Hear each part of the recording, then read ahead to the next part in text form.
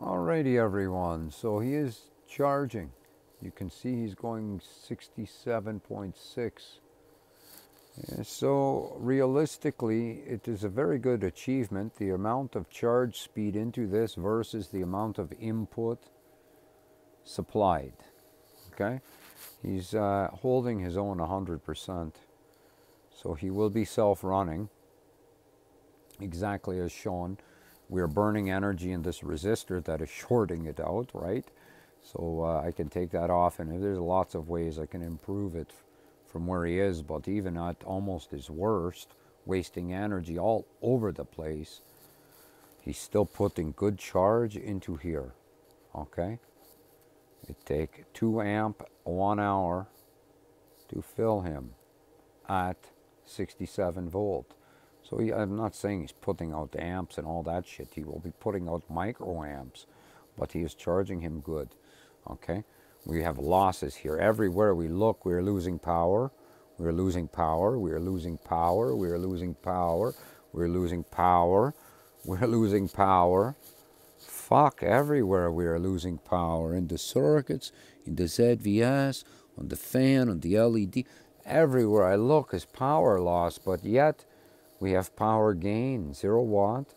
He's running 4.7 watts. These numbers are meaningless when you understand how this device is going to function when completed. You will want him to use as much power as he can. Because you will always want more of that good, luscious, free energy, right? Of course you will. The whole world will. But we're not going to get there until we get there. And we are on our way. Good distance. So, these charges, no problem. Next, what I'm going to say is this.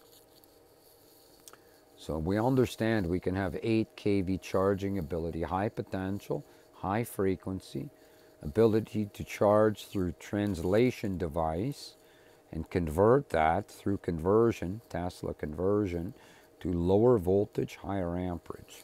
Really fast cap charging when you start going to these kind of numbers, and not just one wire like this is throttled way back, because it can get very fucking scary, very fucking fast, very dangerous.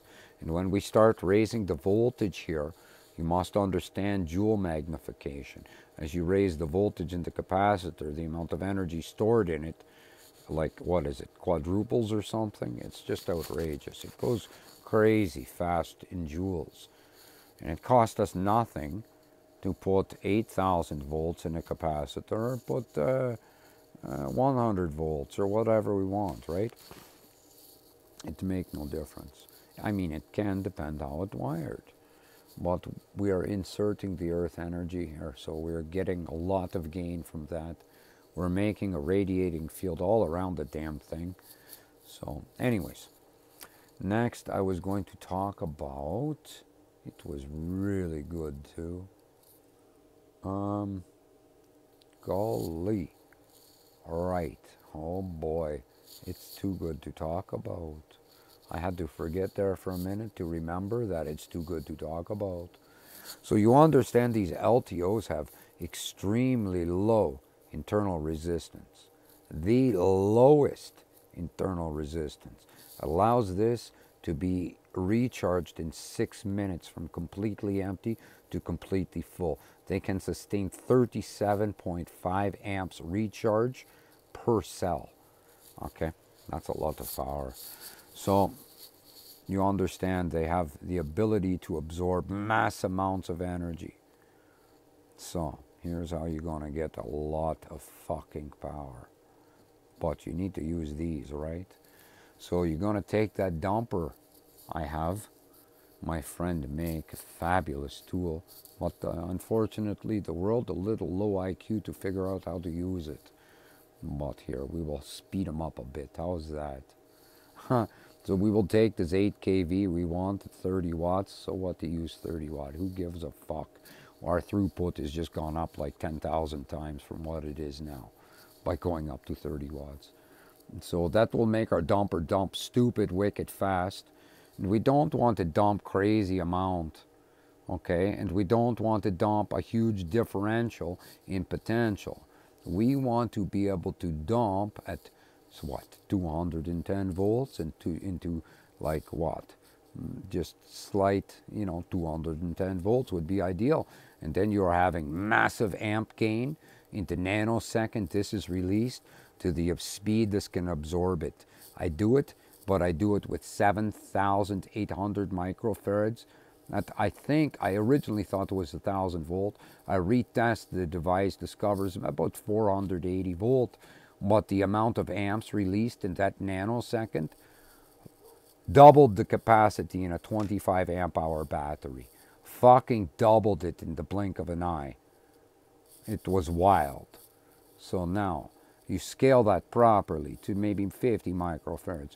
And on each discharge we show already 50 amps, but now you're going to see 200 amps every time it dumps, because the internal resistance on this versus lead acid is extreme. So you have to make lower, much lower your microfarads so you don't blow the guts out of this shit, because that'll put you in the poorhouse. So these are the little ones. You can get the big 40 amp hour ones, and then you can bang the 5800 microfarad at 500 volts to a 500 volt LTO and instantly recharge that entire battery. Okay? That is reality. I mean, I do it years ago now. Time just gets by so fast. But we had to develop dumper. I had to perfect driving circuit, and we're still on the perfection stage of this, because we want to add that. We want to close loop it. We want to have a source that is incorporated on the output. Okay? It's pretty simple. Man, it works so good. Look, keep charging. Have a great day.